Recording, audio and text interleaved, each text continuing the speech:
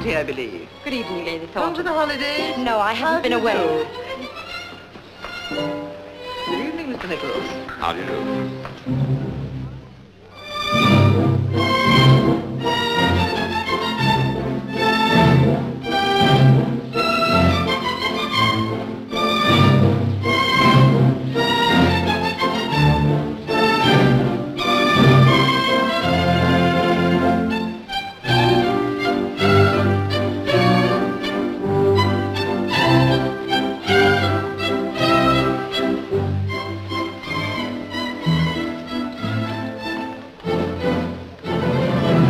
Pleasure of a dance, Miss Bronte? I'm sorry, Mr. Nichols, but my program is full. May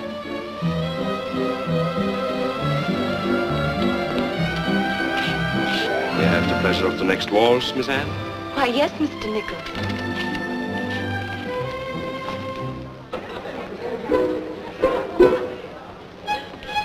Are you going to dance with me tonight, Miss Emily?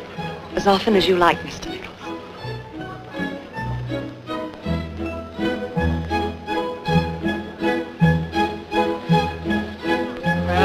Everyone seems to be enjoying themselves. Those unhealthy girls from the vicarage haven't set out a single dance. I only asked them to alleviate the bareness of the walls. Why do you call them unhealthy? They write poetry. They go for long walks. And the eldest one collects brown packing paper as a hobby. That one looks as though she might collect a husband before the evening's out. So you see, I've turned over an entirely new leaf. Oh, I know, Mr. Seaton. My aunt says you're no longer to be avoided. Quite the contrary, in fact. Really, Miss Anne, you do say the oddest things.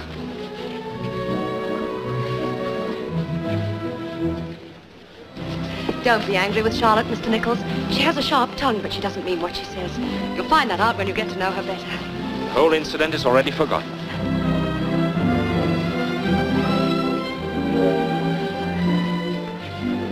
Have you killed many foxes lately, Sir John? Oh!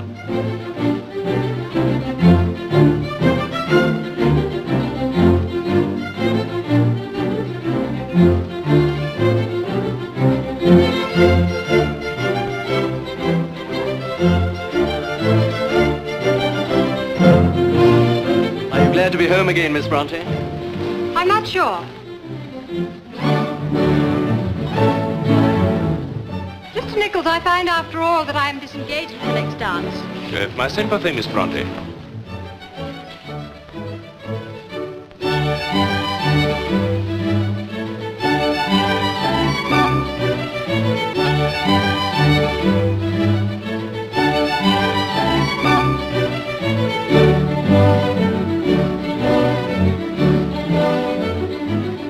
I should like you to have a next dance with me, Mr. Nichols. With pleasure, Miss Bronte.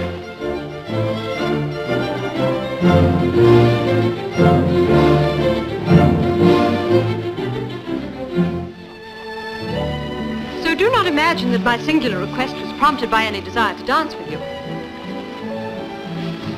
In that case, we better find somewhere where we can talk.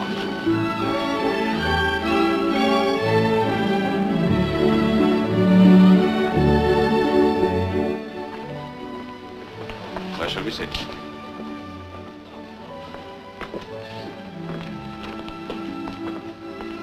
Mr. Nichols, I have noticed, and I think many people here must have noticed, that you pay very particular attention to my sister Emily. In your absence, Miss Bronte, your sister Emily and I have become good friends.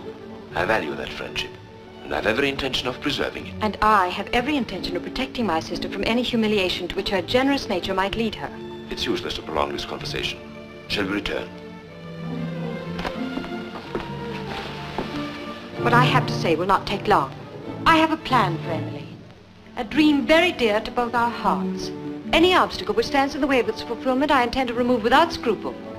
Do I make myself clear? May I ask the nature of your plan? When I have saved sufficient money for my present duties, I'm going to take Emily to Brussels. There are a number of pensions there that offer an excellent education in exchange for the teaching of English. An admirable plan, Miss Bronte. Most practical. It surprises me, however, that anything of so prosaic a nature should haunt your dreams.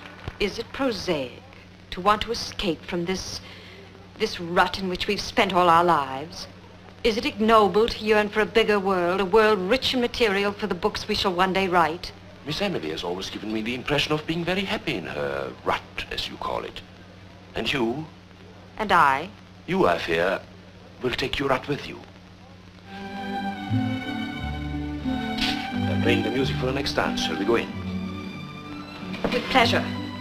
And I hope it is clearly understood, Mr. Nichols, that you will dance no more with Emily this evening. On the contrary, I'm going to ask her for the next dance. Very well.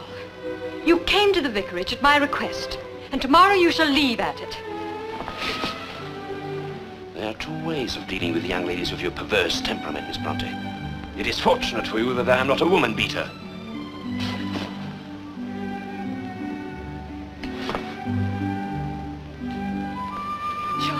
Charlotte. What is it?